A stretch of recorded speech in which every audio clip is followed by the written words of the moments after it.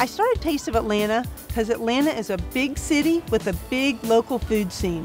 This is the one festival you can experience more than 100 different restaurants that you normally wouldn't get to in one weekend. You can go up and down the street eating an Italian restaurant, a seafood restaurant, Indian, and everything in between. It's the one eat and greet festival that everybody looks forward to every year.